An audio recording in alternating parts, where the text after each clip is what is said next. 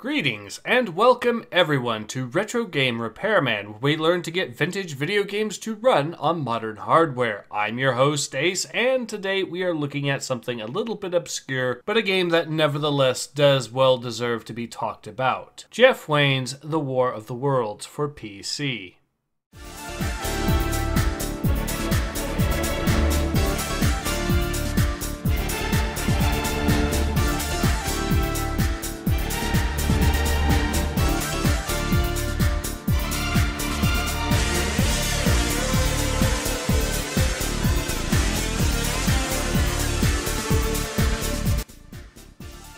First released all the way back in 1998 as a video game adaptation of Jeff Wayne's musical adaptation of H.G. Wells' The War of the Worlds, and not to be confused with the PlayStation 1 game with the exact same name that came out in 1999, Jeff Wayne's The War of the Worlds for PC can be best described as ambitious and ahead of its time, the game effectively doing what the Total War franchise did except a few years before it, and even including a few impressive features that Total War never had. So like I said, this is very clearly a game that deserves to be more talked about, and played more often, which is why it's a shame that the game doesn't really run out of the box these days. But fortunately, we are here to fix that. Before we continue though, I should mention that I am using a physical copy of the game, as there is no official digital release. In addition, the machine that I am testing these fixes on is a Windows 10 64-bit, with an i7-6700K processor, 48GB of DDR4 RAM, and a GTX 980 Ti. I should also mention that PCGamingWiki covers most of what I'm going to be telling you right now. And with all of this said, let's dive in.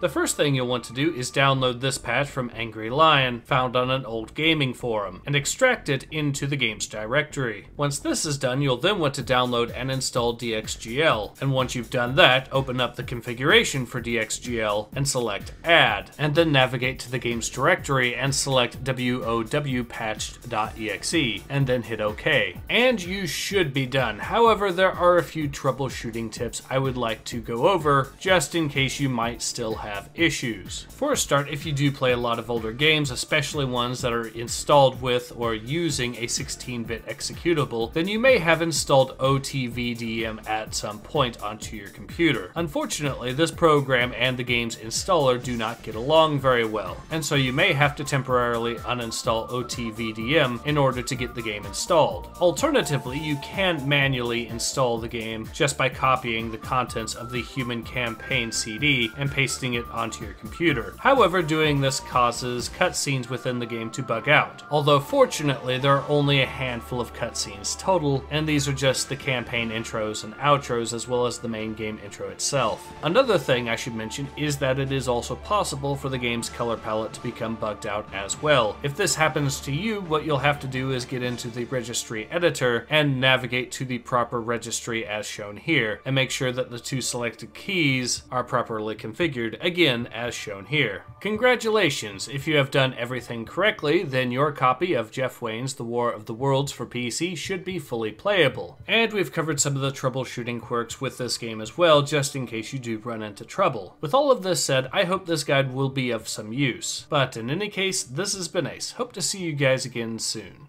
Take care. Ace out.